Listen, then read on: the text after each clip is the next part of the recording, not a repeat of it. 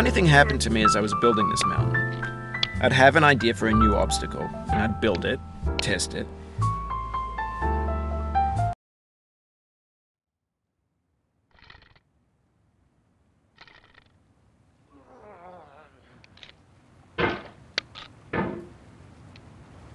What?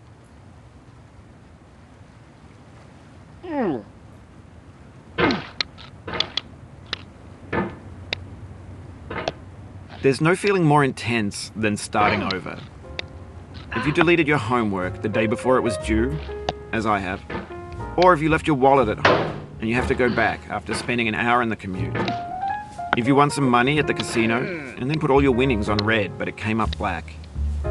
If you got your best shirt dry cleaned before a wedding and then immediately dropped food on it. If you won an argument with a friend and then later discovered that they just returned to their original view. Starting over is harder than starting up. If you're not ready for that, like if you've already had a bad day, then what you're about to go through might be too much. Feel free to go away and come back. I'll be here. Alright, thanks for coming with me on this trip. I'll understand if you have to take a break at any point. Just find a safe place to stop and quit the game. And don't worry, I'll save your progress, always, even your mistakes. This game is a homage to a free game that came out in 2002, titled Sexy Hiking. The author of that game was Jazuo, a mysterious Czech designer who was known at the time as the father of B games. And B games are rough assemblages of found objects. Designers slap them together very quickly and freely, and they're often too rough and unfriendly to gain much of a following. They're built more for the joy of building them than as polished products. In a certain way, Sexy Hiking is the perfect embodiment of a B game. It's built almost entirely out of found and recycled parts, and it's one of the most unusual and unfriendly games of its time. In it, your task is simply to drag yourself up a mountain with a hammer. And that act of climbing, in the digital world or in real life, has certain essential properties that give the game its flavor. No amount of forward progress is guaranteed. Some cliffs are too sheer or too slippery. And the player is constantly, unremittingly in danger of falling and losing everything. Anyway, when you start Sexy Hiking, you're standing next to this dead tree that blocks the way to the entire rest of the game. It might take you an hour to get over that tree, and a lot of people never got past it. You prod and you poke at it, exploring the limits of your reach and your strength, trying to find a way up and over. And there's a sense of truth in that lack of compromise. Most obstacles in video game worlds are fake.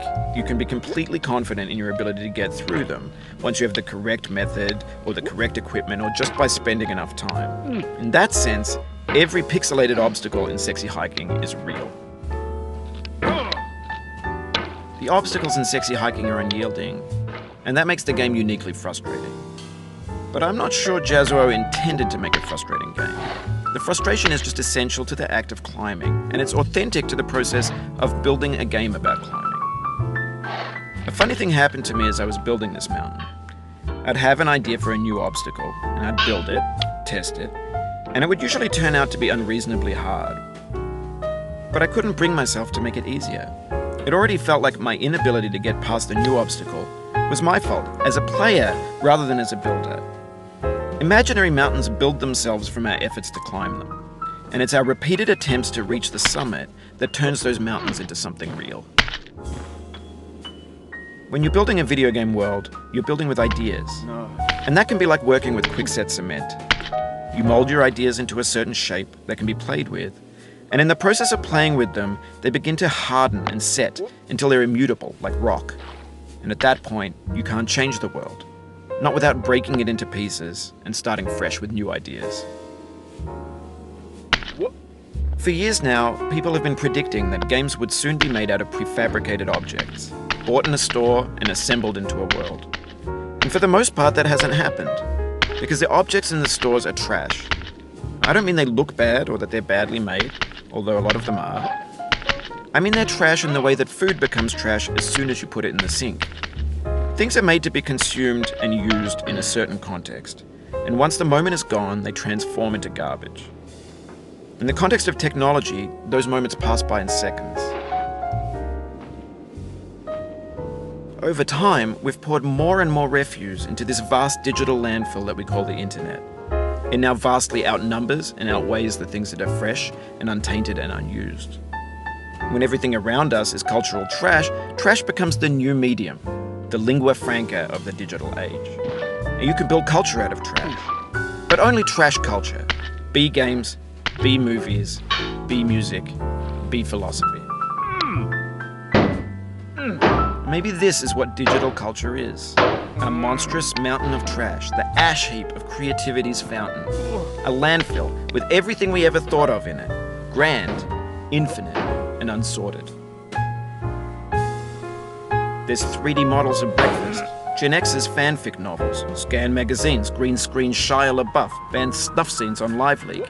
Facebook's got lifelike bots with unbranded adverts and candid shots of Kanye and Taylor Swift mashups, car crash epic failed GIFs, Russian dashcam vids, discussions of McRibs, discarded, forgotten, unrecycled, muddled, rotten, untitled.